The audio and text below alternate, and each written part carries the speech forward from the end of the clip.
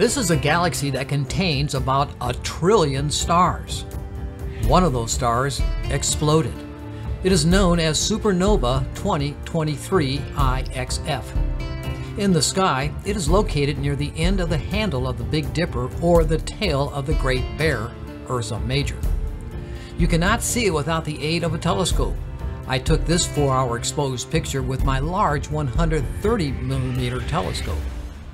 The galaxy is so far away that the light from that exploded star took 21 million years to reach Earth. You can compare the supernova from pictures I took last June and the one I took Sunday night. This explosion was most likely the result of a core collapse of a massive star at the end of its life. Here is an example of the remnants of a star that exploded in our own galaxy, the Crab Nebula. I'm Prokop, Heavenly Backyard Astronomy.